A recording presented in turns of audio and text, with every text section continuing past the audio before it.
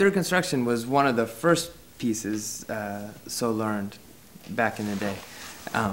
When we were in school, we went through a year of learning lots of different repertoire, and by the time it was ready for us to go out and play concerts, we decided this was a piece we needed to play.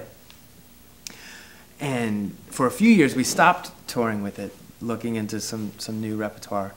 We've kind of revisited John Cage in a big way. And I think one reason, at least for me, is it's just so hard to ignore his presence in the percussion world and in what we do, and also just the experimental music scene world, contemporary music, classical music. He's such a huge presence. You know, so often we'll be working on something, a piece that one of us has brought to the table to work on, a piece that another composer has brought to the table, and you get the feeling it's like, oh, I've discovered this thing that's new, and then you realize that Cage kind of already did it. I've been thinking about him a lot, I guess, because trying to figure out how so fits into this music scene in New York City. We've been, you know, trying to go out and listen to a lot of different music, see a lot of different art and dance that's happening in the city, and realizing that John Cage was a part of that 50 years ago, really kind of tapped into the art that was happening in his community. It just so happens that the art that was happening in his community was being made by remarkable artists and dancers, painters, sculptors, musicians. But that's the same thing now in any city you're in. There's a community to be a part of. When Cage was doing some really experimental things, you know, he's very famous for his silent piece, what he called a silent piece, 4 minutes and 33 seconds. At the same time, in the art world, there were painters like Robert Rauschenberg making canvases that were all black and kind of making a statement, really questioning what is painting, at the same time that John Cage was questioning really what is music. When Cage started to take sounds from everywhere, he wrote a lot of really neat pieces for radios and record players and a lot of different kind of collage-y sounds, or even a lot of these sounds that we played in Third Construction today, all the tin cans and rattles and this kind of like, you know, collage-y work. These visual artists at the time were doing the same thing. Robert Rauschenberg was picking up on a kind of a strand that had already been there, but taking all these found objects, finding, you know, two doors on the street, putting them next to each other, finding a newspaper article that he loved, or just probably that he found in the trash, and putting that next to it, and making a collage with paint, with glue, with tape, with anything he could find, and making something beautiful out of it. There was kind of a really kind of parallel strand with visual artists at the time and musicians, and with dancers. John Cage was so important as a composer in the dance world, most notably working with Merce Cunningham, making music for his dancers, making music with Merce Cunningham, both Merce as a performer, but also just working together in a really collaborative way. And to see how that scene was so just so fruitful and so wonderful, for us to think about, you know, kind of everything that was around this music at the time, and then to think about our own community and kind of how we can fit into that.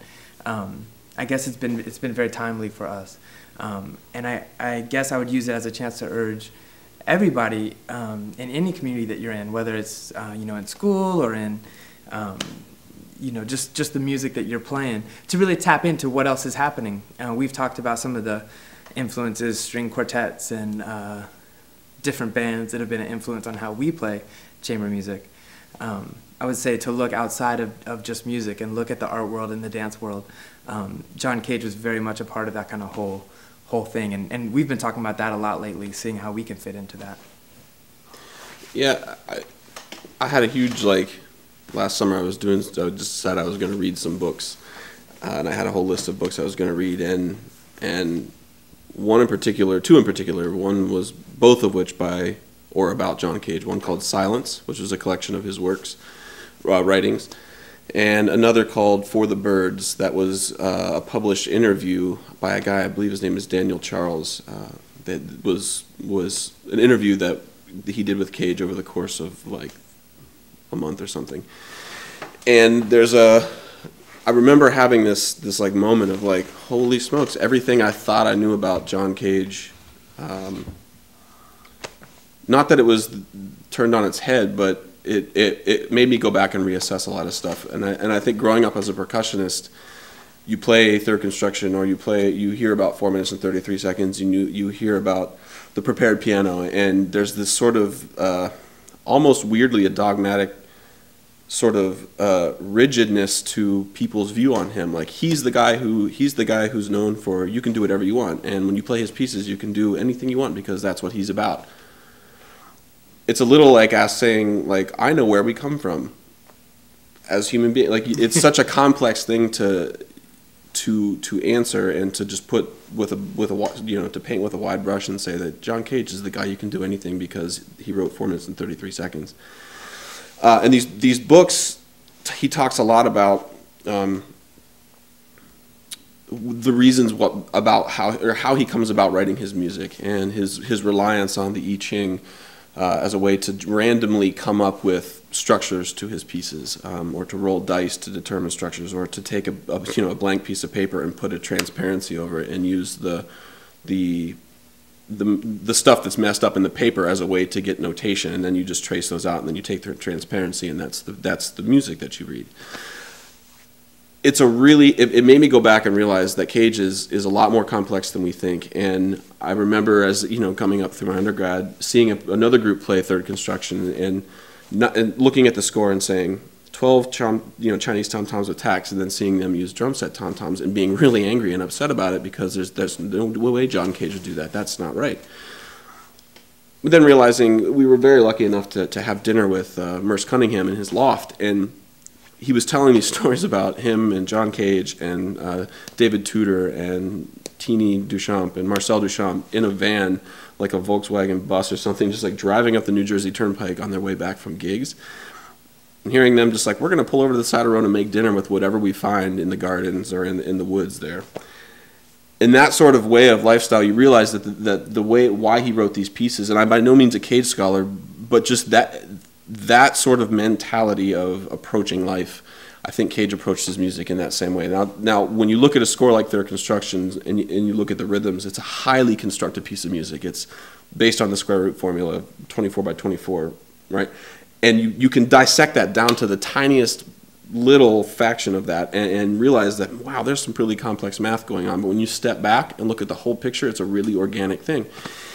And the second thing, aside from these readings, that made me sort of step back and reassess what I thought about Cage was a YouTube clip of him playing a piece called Water Walk, W-A-T-E-R-W-A-L-K. I think it's one word. And if you just Google search or YouTube search it and watch it, it's him on a game show in 1951 called I Have a Secret. And he plays a piece called Water Walk, and there's this very weird, like, you should just watch it. You should watch it from start to finish and see how he deals with the problems that were given to him. I think we talked a lot about today of like, when we're on tour and we have this thing and it calls for a log drum, but we get to the hall and there's no log drum, so what do we use? We use wood slats.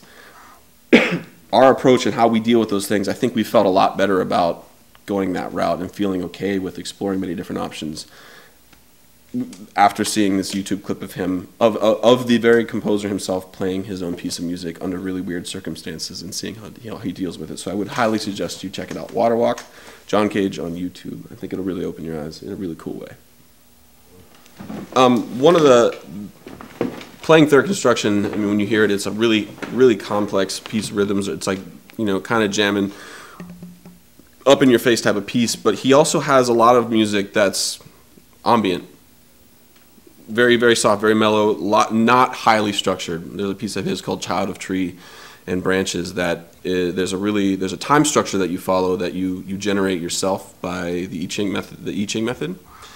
And then you just improvise with plant materials that you find, like a cactus or a pod rattle or a leaf or a branch or something. And then there's another really beautiful piece of his called Inlets that is for any length of time that you want. You just decide up front how long it's going to be. And everybody is given a conch shell. This is just like a conch shell from the ocean, but it's really huge. And these are actually his personal conch shells that the Merce Cunningham Dance Company actually has these stored in their basement. They've been really, really good to us and super supportive, and have loaned these out to us on several occasions to play this beautiful piece. Everybody has 4 different sizes of these that you sort of work through over the course of the piece, and the piece kind of, you start playing one shelf for a short amount of time, and then you play the second shelf for a little longer, the third for a little longer, and the fourth for a little longer. And in the middle, there's a tape that Cage recorded in a field. He just set up this pile of pine cones and set them on fire and recorded what that sounded like. And that's placed in the middle, and then the piece ends with one player blowing the conch. And what you do with these conches is you put water in them. And if you can hear, when you get up close, if you gurgle them back and forth or turn them like that, the smaller ones sound pretty interesting too.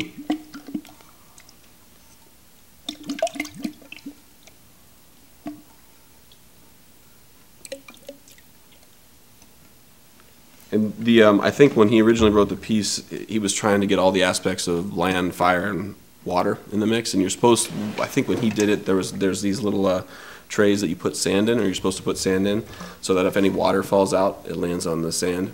And then the burning pine cones is fire, and then this is water and the sea. It's really, really, really beautiful piece, and we always like to pair it up with something like Third Construction to kind of show 2 of his multifaceted For sides. percussionists, or just, I guess, any musician, just any sound making folk, there's so many pieces that he wrote. I think it'd be really neat. I know for us, like Josh said, pairing something that's highly structured and rhythmic like Third Construction with a later one of his pieces that's a little bit more, I don't know, maybe experimental or sound based, is a really nice balance for us. And I think it could be really wonderful if you're learning Third Construction to take a piece like Inlets, Child of Tree, Branches, a beautiful piece called What About the Sound of Crumpling Paper. Pieces that are you'll learn a lot about where John Cage is coming from, and learn a lot about how you feel about sound making, but also that are maybe less rigid and less notes to learn, but to learn them side by side, I think for us has been really rewarding, and could be for you guys too.